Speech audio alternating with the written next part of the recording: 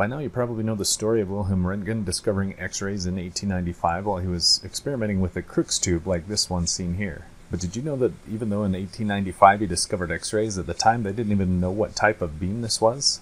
In fact, they would only discover what electrons were in 1897, 2 years after Röntgen discovered X-rays. Nevertheless, Röntgen's experimentation and his observation that a phosphor plate was growing nearby led to him discover that he could create image with this new source of radiation, what he would call X-rays.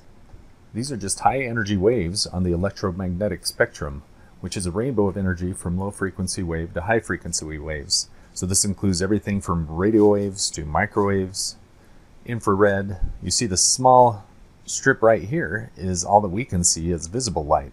So the ability to master the utilization of this radiation spectrum has proven extremely useful. And so one big difference you'll notice is that X-rays and gamma rays and above are ionizing radiation.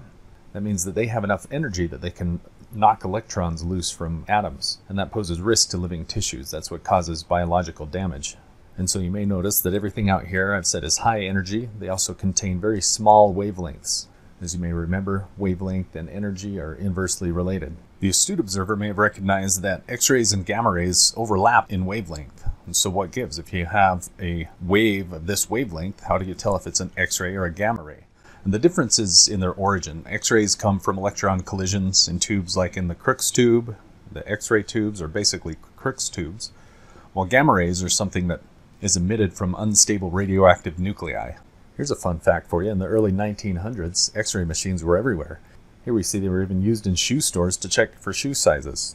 That, of course, was before we learned about the ionization risks of X-ray radiation. All right, facts you should understand about X-rays. They're part of the electromagnetic radiation spectrum. And on that spectrum, they're on the high energy, very short wavelength end of the spectrum. They can be described as waves or particles. As particles, we call them photons, an individual packet of a light wave. So any type of electromagnetic radiation you can talk of as being in photons. They're invisible, they have no mass, they have no charge.